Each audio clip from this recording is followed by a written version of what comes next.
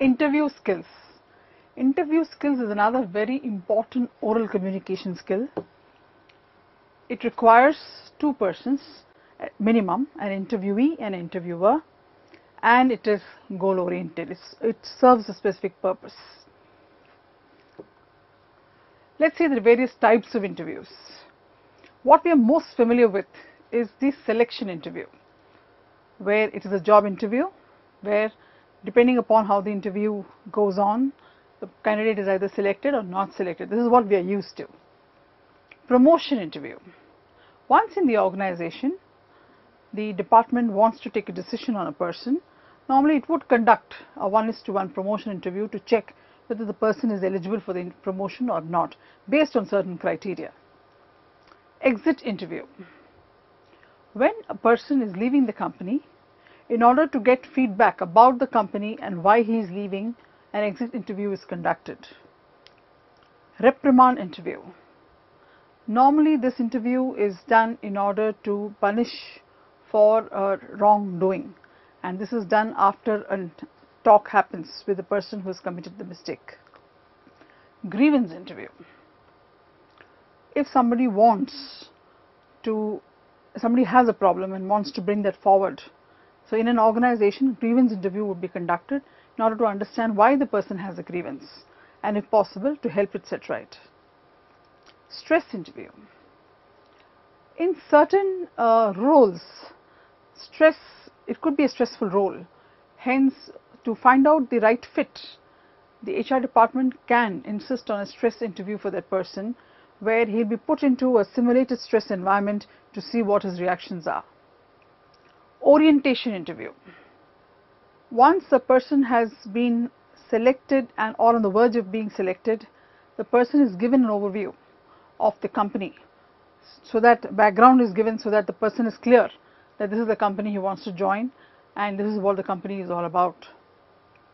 Admission interview. Again, as students, all of us would have gone through this either in the nursery or otherwise for our MBA or anything that, any senior level college entries. Admission interview is where a check is made whether the candidate is the right person for the course and does he fulfill all the criteria that is required for the same. Appraisal interviews. To understand how the person has been performing and to see his strengths, weaknesses, performances, highlights, lowlights, performance appraisal interview is done. Mock interview. Mock interviews are done very often, especially for students before they go on for their placements, okay, to see how well they do in the interview, so that if there are any areas where they need improvement, feedback is given. Panel interviews. There are some interviews where before the candidate is either given admission or taken on to the organization, senior levels, panel interview may be taken, where the number of interviewers may be many, not one. In that case, it becomes a panel interview. Problem interviews. Whenever there is a problem and that needs to be solved or addressed, and it's a 1:1, mostly, a problem interview happens. What are the essential features of an interview? There are three different purposes for which we have interviews, but all of them have the following features in common. There is a definite purpose, and it is known both to the interviewer and the interviewee what is the purpose. In a selection interview, what is the purpose? The purpose is to select the candidate. So the interviewer is looking for a good candidate and the candidate is looking for a job. Both the parties need to prepare for the communication event. The interviewer has to prepare as to what questions he wants to ask, and the interviewee has to prepare how he or she is going to put herself forward. All interviews are pre-arranged. They are well informed, they are well planned. So and so date, so and so venue, so and so time, the interview will happen. The only possible exception is the dismissal interview, where we may want to sack someone. In that case, probably that may not be pre-planned by the organization possibly, but not for the interviewees especially. The essential features of an interview further are: there are at least 2 participants in the event minimum, an interviewee and an interviewer. But in common practice, there is one interviewee facing more than one interviewer. So you have very many people who may interview the person. There is a clear exchange of information. There are questions being asked, there are answers coming, so there is an exchange of information. Questions may be asked from the other side also, answers may be given from this side also. The information exchanged may or may not be kept secret. It is not confidential normally. How does one structure an interview? Both the parties have mutually to take care of the 3 stages, beginning, middle and end. Both have a responsibility, that's what it means. Chronology of the interview. So what comes in sequence?